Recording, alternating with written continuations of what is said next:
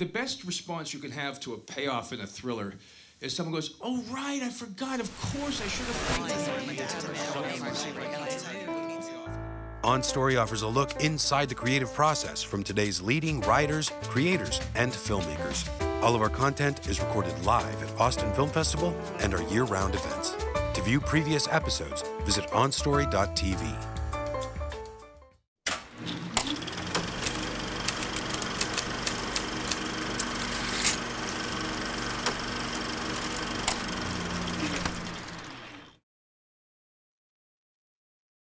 On Story is brought to you in part by the Alice Clayburgh Reynolds Foundation, a Texas family providing innovative funding since 1979.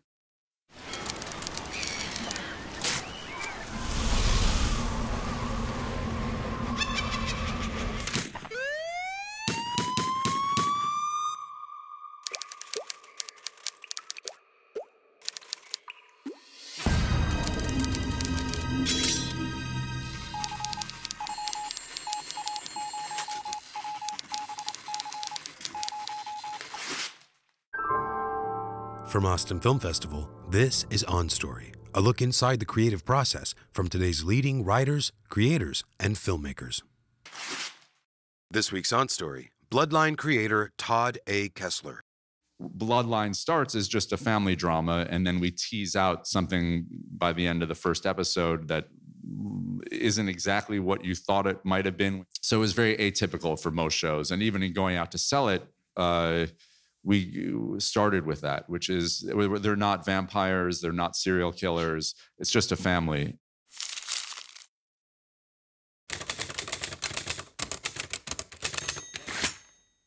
In this episode, Todd A. Kessler discusses the popular Netflix family drama he created, Bloodline.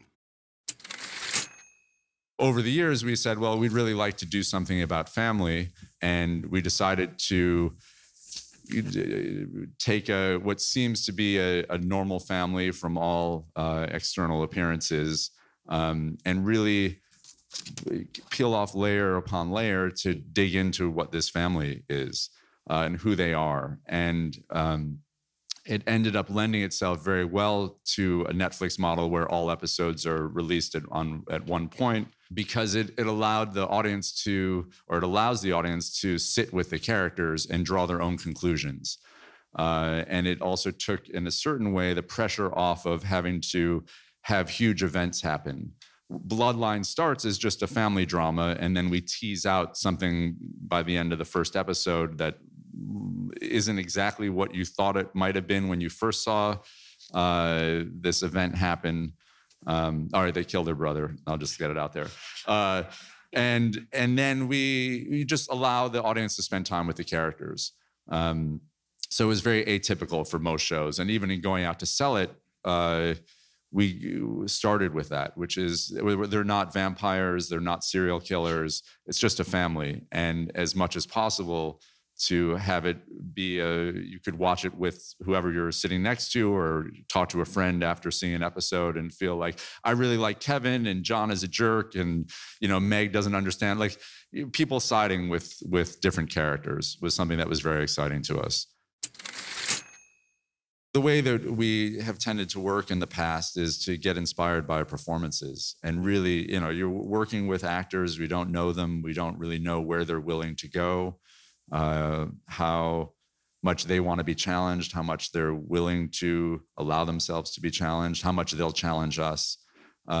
There's a scene in the first episode of the series where they're arguing about the family table, and Ben's character, Danny, wants to bring a date, and they're all very reticent to have him bring the date and have her sit at the family table. And it's this scene where just clearly the four siblings are arguing about it. And it was in that moment where you start to realize, oh, there's life here. What's the problem? Danny brought a date. Yeah, it's a big crisis. Glad you're here to sort it out. Yeah, he wants her to sit at the family table. You know how mom and dad are about these things? She's not family. Well, I'm confused because I'm family. Danny, She's here don't with me. Listen. Don't act like you don't know what you're doing. You know exactly What am I doing? what you're What am I doing? You're so full of. Am I doing? People can hear you. And after that scene, all four of those actors at different points came up and spoke to us about how they were just so off at their brother, you know, in real life, and they were projecting some other thing about a different family fight and, you know, identity. And it's kind of like if you put a spotlight on any one of them, you could just go deeper. And that was something that is also really rare, to be able to feel that about a cast. Your life's not always gonna be so perfect.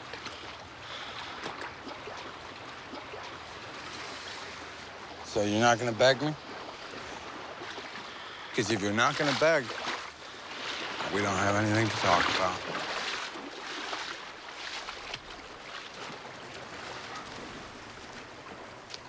When's it gonna end, Danny?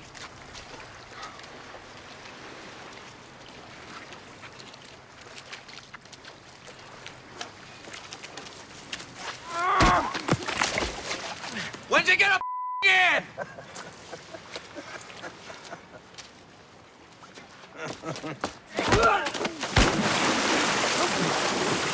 When's it gonna end? One of the things that I think you really seem to enjoy is writing against type. Because with Sissy and with Kyle and with Beau Bridges in the third season, you've got people who come in with certain personas and you complicate them. Tell us a little bit about what it was like to take Kyle Chandler, America's sweetheart, and turn him into a murderer. I think it's very freeing for them to jump into that. And it's very, you know, they're wildly talented, and it's very inspiring to lean into it, to play against that type, if they're willing to go there. And these actors were definitely willing to go to uncomfortable places. And there's trust, you know, that has to emerge to go there. Because they're, you know, I'm a writer and director. I'm way behind. No one cares what I look like. No one even knows who I am. I'm happy with all of that.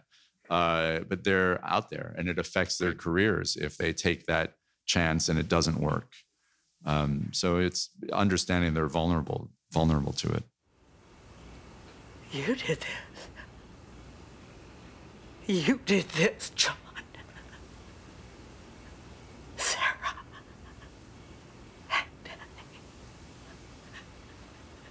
It's your fault. John, come on. You don't have to listen to this. Oh, yes, he does. Please get the out of here. Don't you, John? Don't you? John, The good one. let's go, man.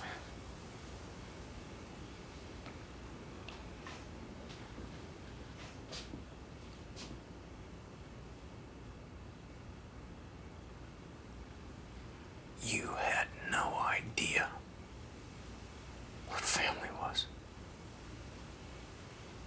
You never have. No. I guess not.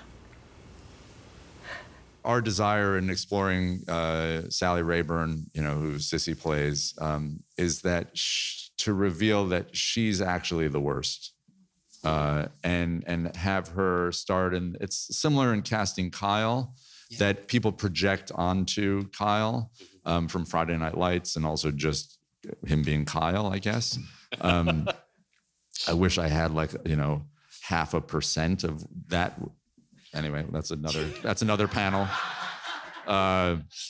So for Sissy, it was very similar of well, there's Sissy, and isn't she sweet, and she runs this inn, and you know, everyone comes down to this place to celebrate. And after time, you start to realize that, yeah, she's the one, and she's the worst, you know, in ways. And what we project onto people and what we think people's lives must be or might be, and how, whether it's the grass is always greener, or you just have no idea what's going on in the histories and what's, how people experience other people when you're really inside the private lives.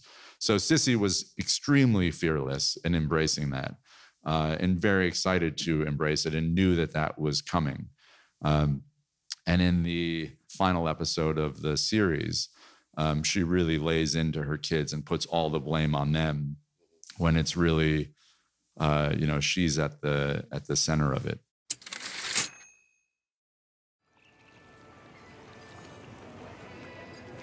I want you to go. I want you to leave and not come back.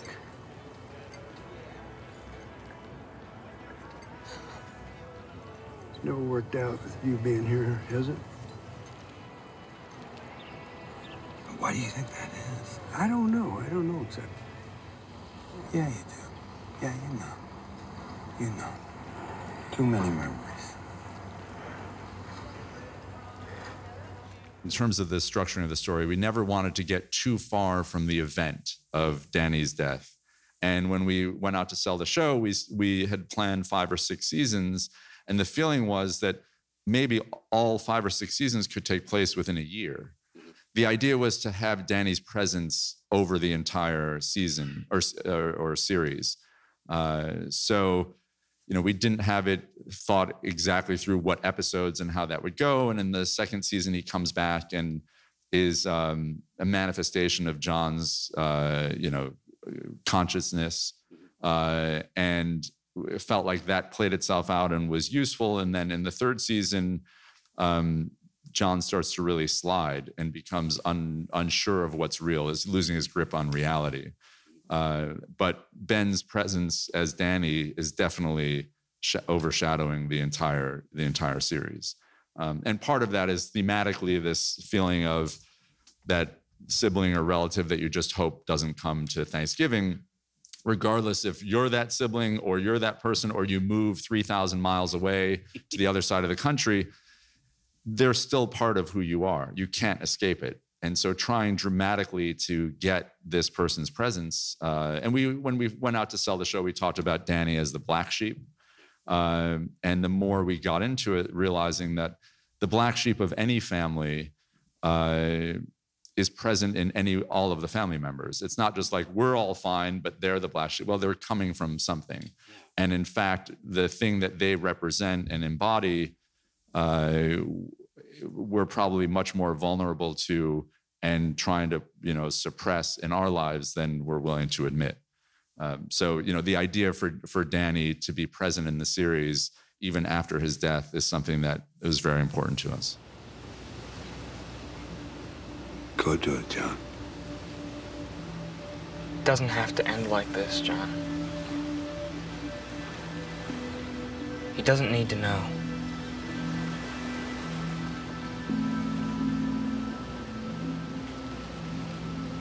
Just breathe through it.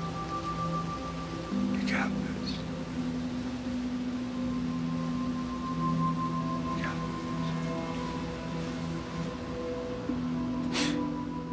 So what I hear you saying is that Danny is in some ways just the most obvious manifestation of, what Norbert talked about as the DNA of the Rayburn family. So everybody else is hiding. Yeah, and I mean, even the tagline that we at Netflix decided to use to go out and sell the show is, "We're not bad people, but we did a bad thing." It's like, well, first of all, you are bad people. It doesn't work that way. It doesn't work that way. It's not like I'm just not someone who loses my keys. Well, you just have to lose your keys once, and you're someone who loses your keys. It doesn't. But the if anything, maybe by the end of the series, one could draw a conclusion that, in fact, the whole family are worse than Danny. But you're hearing about Danny through them. And so they're the ones saying, all of us have friends, and you're like, oh, my dad did this, my brother did that.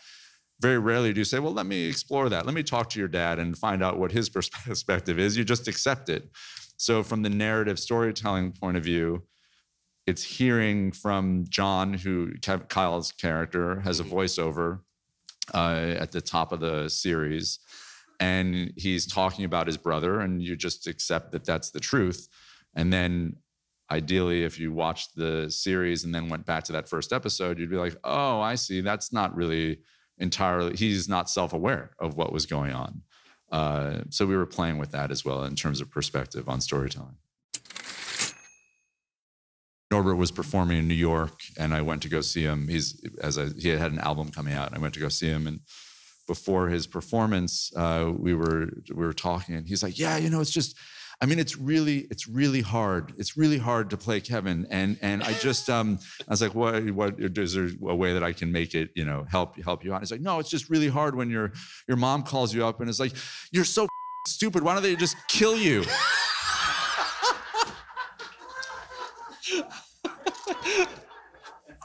So he really embodied that, whatever that is, and wanted to not be as dumb, but then really embraced it. Hey. Oh boy. I'm free. Oh, you are? That's right. I'm free. Congratulations. Thank you. Congratulations on your freedom. What's he talking about? I got no idea what he's talking about. Listen, you don't need to worry what I'm talking about, okay? The only thing that you need to worry about is that I'm free. Free. You're free. I am free. Congratulations. You're free and you're a drunken idiot. And I'm free to be a drunken idiot. Hey, you got any blow? Really? Really? Cut him Now? Cut him a his dad died. He's just, you know, and he's a drunken idiot. That's right. Dad just died. Why didn't we speak at the funeral? What? John did such a sterling job. How could I follow that? You don't believe that. You're so full of It was beautiful. You are so full of That was disgusting. That was horrible, man. My father would have hated it. Would have killed him. You know, for Kevin, who's the youngest of these three brothers, he's someone who's always looking to blame other people. It's always someone else's fault. And only like it's just always someone else's fault. And even at the end of the series, he gets caught because his wife screwed up and left her cell phone on, and they were able to track where they had escaped to. But it's also interesting in working with that dynamic of actors because, you know, they're all trying to, they all have their pride, and they take on their character, and then to be in that position where he's then blaming other people in life and, you know, among the siblings, and it's like crosses lines over, you know, his perspective on it. But I think by the end, I mean, I think his performance in the third season is just staggeringly beautiful. And there's a moment where, it's going to ruin it. So he's in a huge predicament, and he's unsure what to do, and he has a breakdown and calls his brother, who he's just in the end of the second season has yelled at and basically said it's never wanted to talk to again, and not those words, but essentially that, and then has to reach out to his brother for help, and just has this breakdown that I think that was shot on the night of the election. And so Norbert was having a bit of a breakdown and was able to pour it into into that. But yeah, I think that's accurate. Oh, John. It's Marco, John. Marco's dead. He's dead, John. Give me a minute. Oh,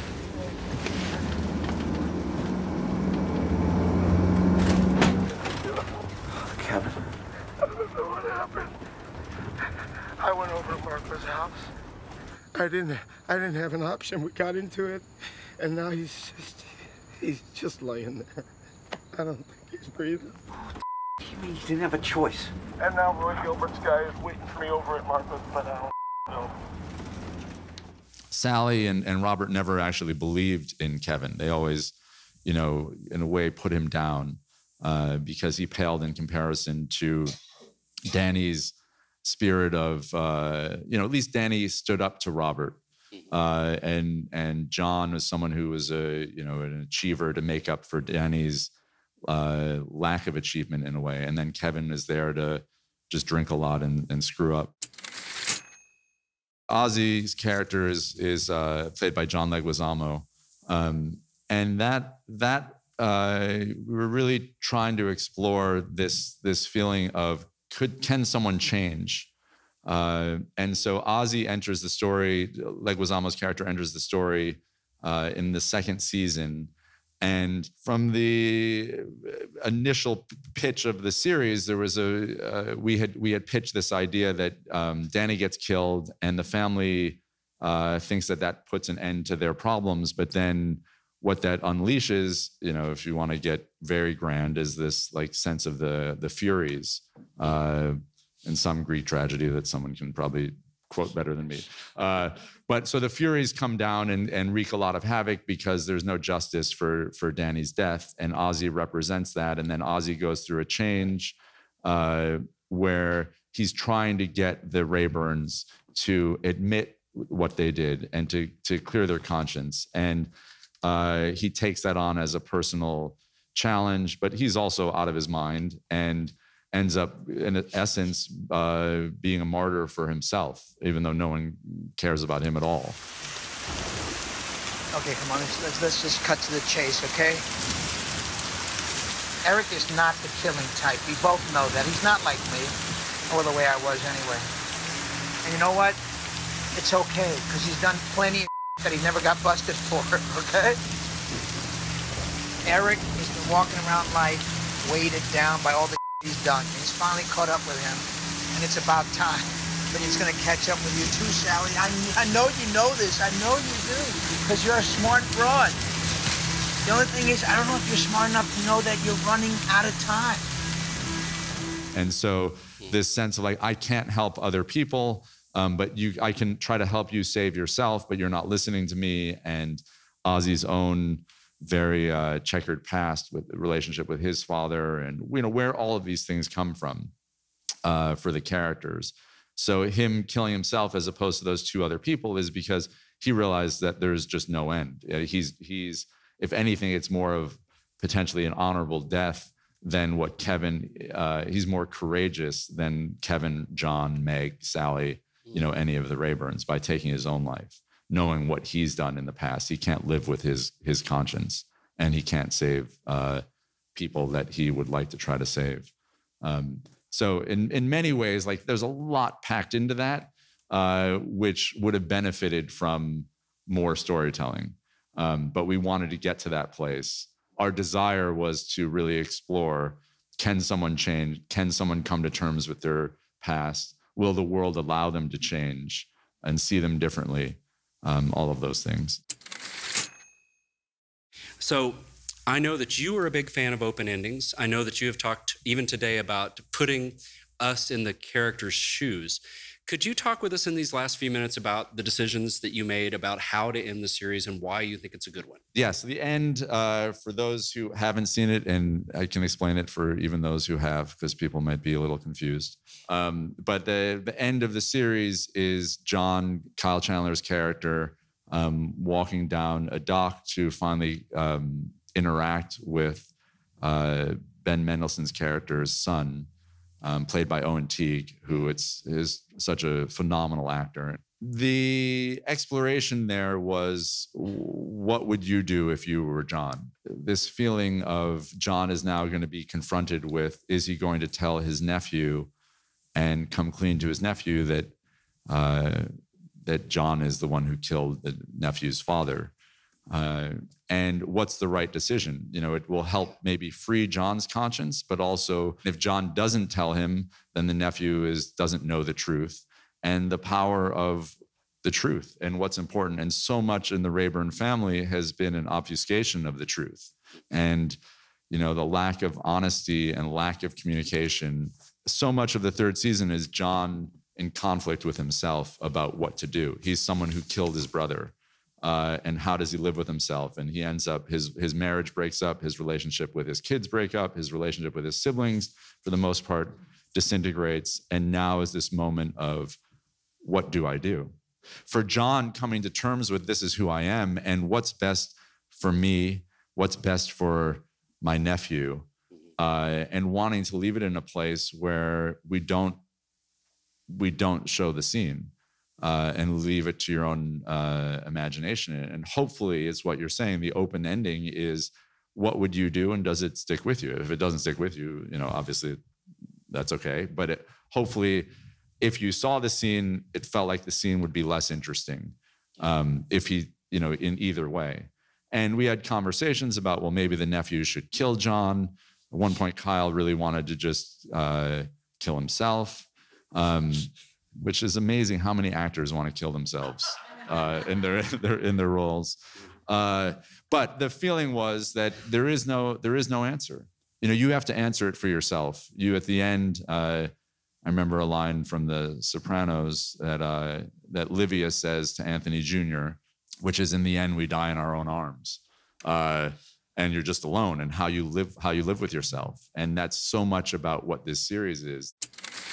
You've been watching A Conversation with Todd A. Kessler On Story. On Story is part of a growing number of programs in Austin Film Festival's On Story project, including the On Story PBS series, now streaming online, the On Story radio program and podcast in collaboration with Public Radio International, and the On Story book series available on Amazon. To find out more about On Story and Austin Film Festival, visit onstory.tv or austinfilmfestival.com.